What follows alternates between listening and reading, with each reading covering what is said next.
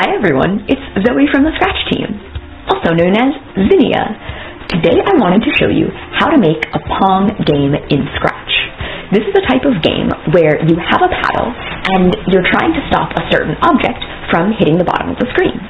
And yeah, by the end of this tutorial, you'll be able to make your own game like this, where you can design it however you want, and I'll show you how to add multiple levels and more.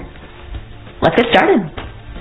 So first, let's pick the object that's going to be bouncing, or that's going to be bouncing, or that's going to be bouncing, or that's going to be bouncing, or that's going to be